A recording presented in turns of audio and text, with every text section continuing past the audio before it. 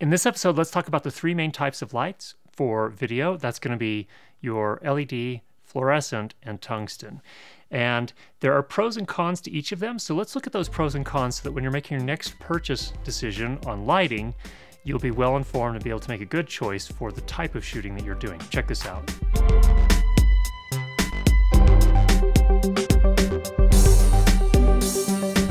As I said, there are pros and cons to each of the three types of lights. Let's quickly look at each of the three types of lights for those of you that don't have a lot of time. And then for those of you that want to stick around, we'll go and take an in-depth look of the color rendering between those three types of lights to see the practical differences. First, let's look at fluorescent. There are lots of pros here. Again, lots of output, cool operating temperature, reasonable power requirements. You're not going to be tripping circuits. The color's okay if you get the very best bulbs. There are various color temp options and there are reasonable price options as well. On the con side, the color is often not that great. There are usually green spikes, blue spikes, and yellow spikes in the color output. And while you might be able to get your skin tones right, other colors are going to look off when you do that. There are a few spotting options. Almost all the lights are flooding, and there is mercury exposure if you break the bulbs. You dim these by turning off individual light bulbs. On the LED side, these are pretty similar, but a few advantages here. Output lumens, about the same. Coolest operating temps, great power options. You can usually battery power these. Small and portable, long-lasting bulbs, various color temp options, and most are dimmable. On the con side, again, very spiky color, and even worse, it varies a lot by manufacturer. The only good one I've seen out there is the Arri L7 series Fresnels. They cost about $2,700 US. And in general, these are more expensive than your tungsten or fluorescent. And then on the tungsten, these have great output in terms of the amount of light. These have the best color rendering. And we're going to look at that in more detail in just a minute. And lots of reasonable price options. On the con side, they're very hot, uncomfortable for your talent. They're fire and burn dangers, use tons of power. The bulbs have to be replaced quite often.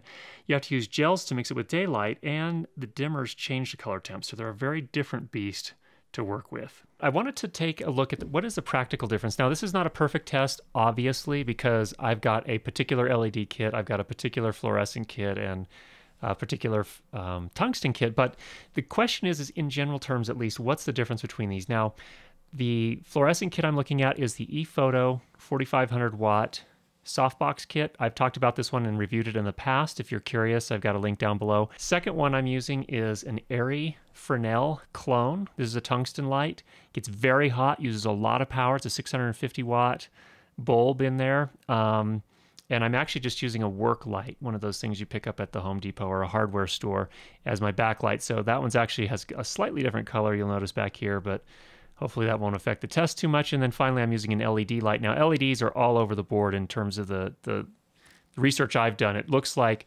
every LED unit that you pick up has a slightly different color response, and it's kind of interesting. But we'll look at that last. Main question I have really is between the fluorescent and the tungsten. Why would you ever even bother to consider tungsten? And I think most people these days are like, not really. There are too many downsides. And let's see if there's any difference in terms of color rendition or color rendering. So that's really my main question here, because I'm looking mainly for something to be used for interview style. And let's take a look. Okay, here we have our fluorescent and here we have our tungsten. Let's just start with those two. We'll come back to the LED at the end here. These two are a little different in terms of exposure, but let's first of all just check the white balance on each of these. Before I shot each of these clips, I did a custom white balance using my camera, and we can test that. We're just going to, down here in the curves tool, we use our eyedropper, capture a point there, and that's our gray, our middle gray, here in our highlights, and then over here in what should be our darkest shadows or our blacks. And let's take a closer look here. These should all line up. The three channels should line up. So the red, the green, and the blue in the highlights line up. The red, the green, and the blue in the midtones line up, and the red, the green, and the blue in the shadows line up. So this is a white balanced image, so that's great. And then let's take a look at the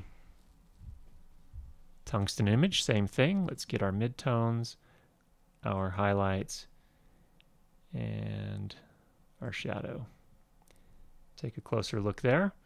Looks like our highlights are pretty close there. That's good. Our midtones likewise close, and our shadows close. So we're also white balanced there. Bringing it back to the fluorescent. Now, in practical terms, let's go and let's add back the contrast. I shot with a flat picture style, so let's add back the contrast like I normally would. So I'm going to drop my lift here until I see these shadows actually approach zero. I want to crush the black background. I'll bring my highlights up back where I might expect them. And then you can see in the waveform here, this white part here is our gray card, and that's right there in the middle, halfway up. So that's perfect because this is a gray card, which is supposed to be halfway up the middle. So that's good. That's at a practical level. That's how I would normally finish my video clips in this kind of scenario. So that's looking great. Let's go to our tungsten now. We'll do the same thing here. This one is not exposed quite as brightly. It's maybe half a stop lower, so we'll just have to just pull things back up to where we might expect them. And just need to bring our gamma up a touch to get that gray card in the middle. Somewhere right around there. Okay, very good. The question is, do you notice much difference between these two? This is the fluorescent, and this is the tungsten. Fluorescent, tungsten. The difference I can see, you can definitely see in the skin tone here. This one looks like a little paler and a little more red. And to be honest, that is actually closer to my real skin tone in real life, for better or for worse. This one seems to have a little bit more, I can't tell if it's yellow or green, one of the two in there. But it shouldn't. You know, again, when we looked at our white balance, we were definitely white balanced, and that green channel was right in line with the others. So there, I think, is one of the differences. But here's the thing that bugs me the most. And this was actually this is where this episode gets a little bit uncomfortable, at least for me. A while ago, probably a couple months ago, someone left a comment on one of my videos and said, "Hey, Curtis, love the videos, learning a lot from them. They look really good, except for one thing, your teeth usually look yellow." And I looked back at some of them and I went, yeah, you know what, you're right. And then I got kind of self-conscious. I do have good, for the record, I do have pretty good oral hygiene. But several years ago, you know, I'm not going to lie, my teeth are not sparkling perfectly white. A number of years ago, I did drink a lot of peppermint herbal tea. But let's just take a look and see if this is realistic. So I'm going to just take a reading right there. So we took a reading there, and when I take a look at this reading here, what we're looking for is a difference between the red channel and the blue channel, just in terms of the number of squares. And you can see here, our blue channel is about right here, so we're looking at almost a difference of 2 of those squares, maybe 1 3/4. So that's that one. Now here's our tungsten. Do a reading there. Whoops, let me just reset this. Do a reading there. Same spot. Take a closer look at those. This one's closer to 1.5, maybe just a little less than 1.5. So 1 3/4 versus 1.5. Not a huge difference, but to me, that looks closer to my real teeth color. You know, again, not perfectly sparkling white, but not quite as yellow as it's showing here in the fluorescent. This one looks more natural to me. So what's the moral of the story here? I'm not trying to suggest that you need to buy one type of light versus another. This is just my own research here. And, you know, to be perfectly honest, if color critical is not your #1 priority, then I think these fluorescent lights are just great. But if that's kind of bugging you, and in my case, I do a lot of, you know, again, I'm doing primarily kind of corporate videos, interview style, talking head. And for me, it's mostly going to be people. And so I really need those colors to be pretty close to reality. At least start there, and then I can stylize them with my color grading from there. If you're going for a heavily graded look anyway, this may not be as big of a deal for you. So just something to keep in mind. There are some practical differences, it looks like, between fluorescent, and these are relatively high CRI bulbs, the fluorescents. They're rated at 90 plus. So there is a little bit of a difference there. Again, in the skin tones as well. So if I need my skin tones to be more realistic, tungsten seems to win there. Let's take a quick look at LED just to see if there's a difference there. All right. This one, now, a little bit different here. This is a Fotodiox. I think it's a 308 LED.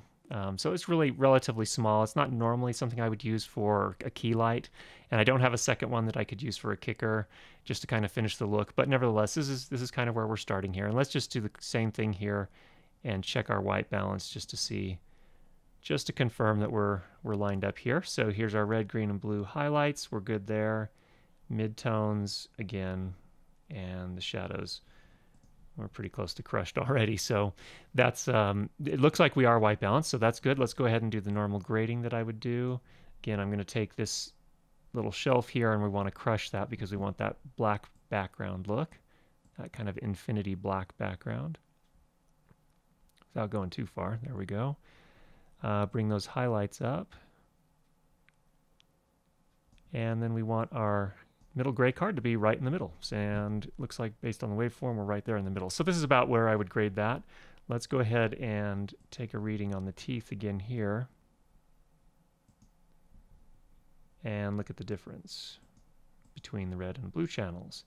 Yeah, again, it's about 1 3/4, almost 2.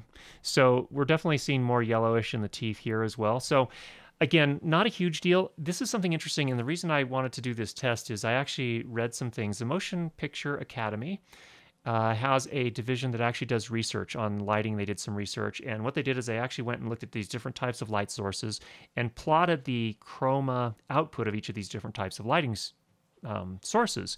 And obviously they had to do averages because every unit's a little bit different from the other.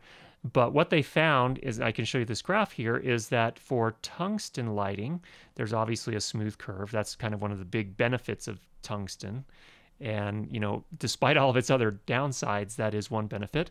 But look here at daylight, white, balanced, and I put those in air quotes, fluorescent lighting, you can see, and this is no surprise to anyone, there's a massive green spike. We all knew that, and we always, you know, kind of do our custom white balance or, you know, post correction to make sure we don't look green.